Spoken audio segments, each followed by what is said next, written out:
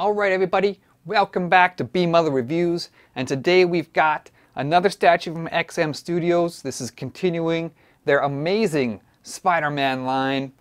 This is of course the Scorpion, who made his debut way back in 1965 in Amazing Spider-Man number 20. So he's been around a long time, and he actually debuted as McDonald Mac Gargan Private Investigator, and he was originally hired by J. Jonah Jameson actually, and he was supposed to find out how Peter Parker was getting these great pictures of Spider-Man. This was J. Jonah's master plan, but eventually they came up with an even better plan.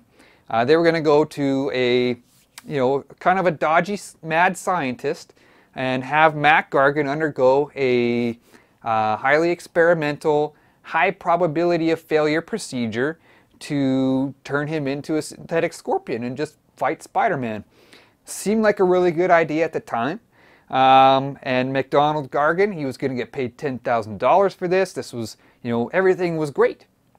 Of course, the experiment went horribly wrong, turned him into a deranged psychopath that went on a rampage around the city, and eventually was defeated by Spider-Man. And, the rest is history. He's become one of his more well-known villains. I wouldn't put him like up near the top of the list as his greatest villains or anything like that, but he's well known and a very cool looking villain. It's a scorpion. They're awesome. They got this huge tail and everything. So there you got your brief rundown of how Scorpion came to be. So we're going to get into the review here now. We're going to count down my 3 favorite things about this statue. So let's get into it now and count it down.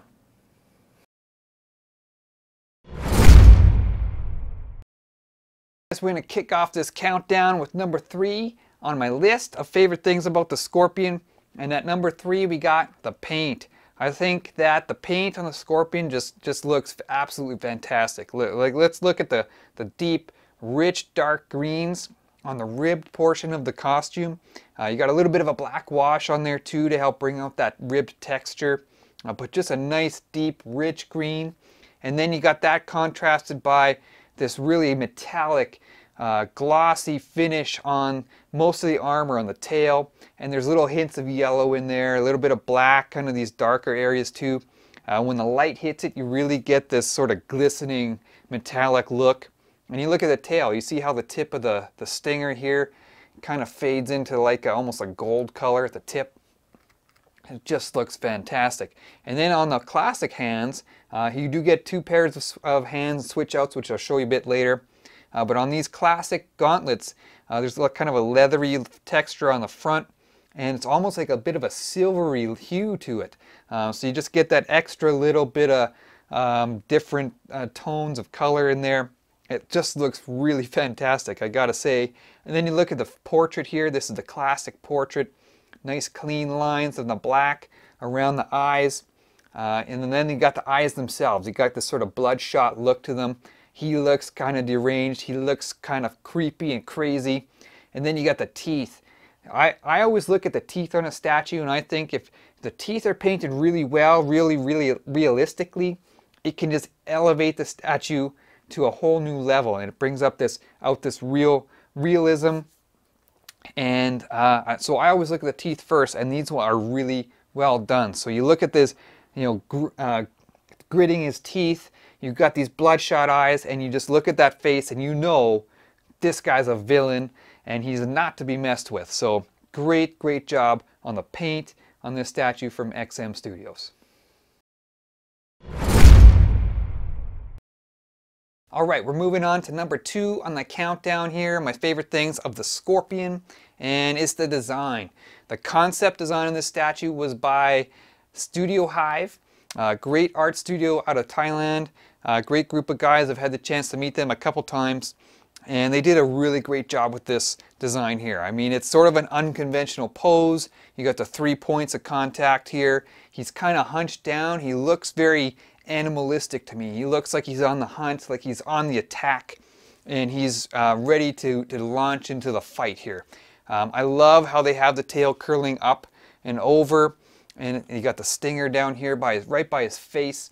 I kind of picture this almost as like a movie scene where, you know, I envisioning him landing on top of these rocks and it's kind of slow-mo, and then he bares his teeth, tail comes up, and then it goes into like full speed and it's like whoop-ah! You know, the tail just strikes just like that, like whoop-ah! Just like that. And so you can picture it. I know you can picture it just how I did it there. But I just love it. I mean, like I said, it's sort of an unconventional pose and it just looks really good. It's going to stand out. So the design, I really love it. The costume design, a little mix of modern and classic. And this is only one version. You get a whole switch out modern version, which I'm going to show you in the next segment. And, you know, the base is okay. I mean, it's mostly a pile of rocks. I like the fence on the back. It really adds some nice detail to the whole thing. And the lantern's pretty cool too. And the lantern is actually a light up. There is a switch on the bottom here. And there's a little battery compartment. You can change the batteries. And you can turn up on the lantern feature like that.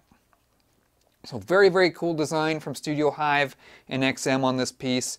I think it looks really, really cool.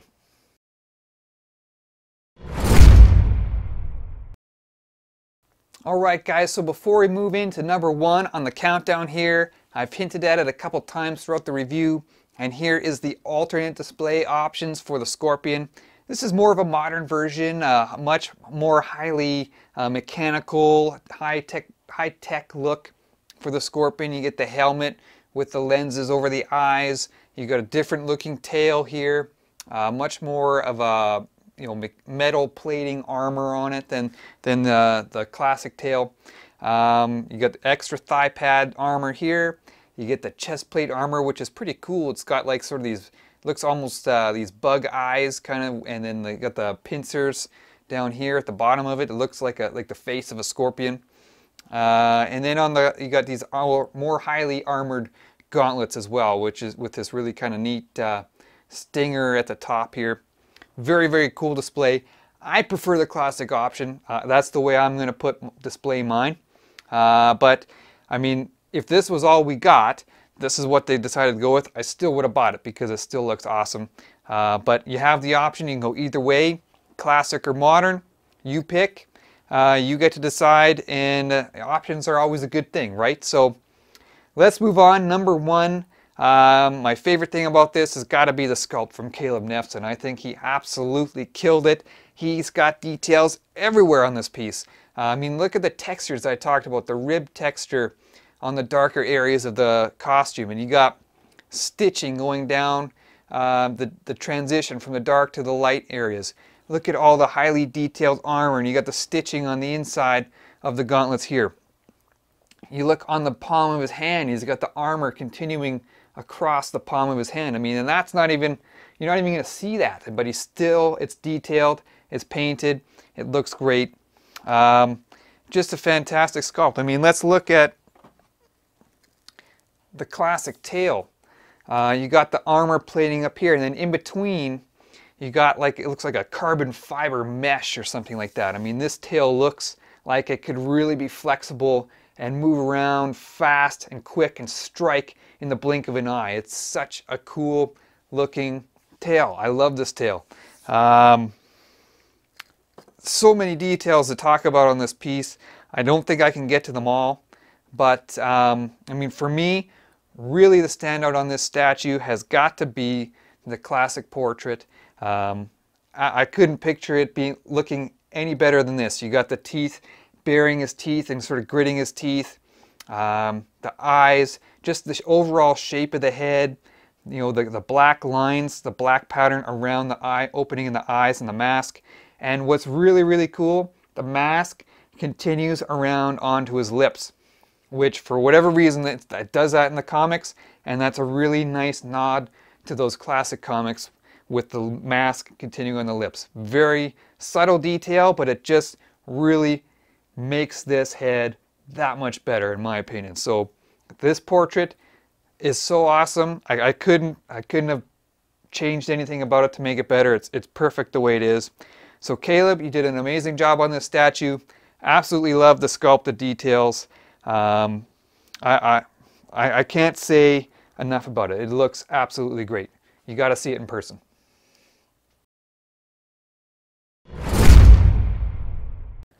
Alright, we're going to wrap up this review of the Scorpion from XM Studios. We counted down my 3 favorite things on this statue, and at number 3 we had the paint. I love the glossy metallics with those little yellow hues in there as the light hits it. This brings out this extra bit of color. The deep, dark, rich greens on the ribbed areas of the costume. The teeth look very good on both portraits. Very well done on the paint. Number 2, I had the design from Studio Hive. I like the 3-point pose. He looks like an animal on the hunt, searching for his prey. Very kind of action-oriented, dynamic look to it. I love how the tail comes up and around, looks ready to strike. So very, very cool design from Studio Hive. And then at number 1, of course, I had the sculpt from Caleb Nefzen. I mean, tons of detail here to look at. I mean, the armor plating, the texturing used throughout, the stitching, the portraits. My favorite thing, this classic portrait, as I mentioned, I think it's perfect. I couldn't change a thing about it to improve it. It looks absolutely amazing. So it's really a stunning statue from XM. I think they just really nailed this one. The scorpion. Now, not to say that it's perfect. There are some issues that some people have been reporting. You know, some gaps between the feet, maybe in the rocks, under the hand. I've seen some of these thigh pieces that didn't fit quite right. You'll notice the tail, they'll be in a little bit different position depending on the piece. The classic tail on mine sits very close to the side of his face. Other ones are a little bit further out. You know, you're going to see some variation piece to piece, but overall, it's an absolutely amazing piece from XM Studios. I did do an unboxing for this statue so you can see how it's packaged, how it goes together. You do get the print in the box, but you don't get the assembly guide. That is a digital download now for this piece. You can get it from the XM Studios website. It's still available for you if you need it, but it doesn't come in the box, so just be aware of that. So XM Studios Scorpion, designed by Studio Hive, sculpted by Caleb Nefzen. Absolutely amazing piece. I love it. I hope you guys enjoyed the review. Stay tuned to the channel. We're going to have a lot more coming this year. A lot more from XM. We're going to have a little bit of sideshow coming up, some tweeter head. As I keep teasing the tweeter head Joker. It is coming soon. So anyways, as I said, I hope you guys enjoyed it, and we'll talk to you guys soon.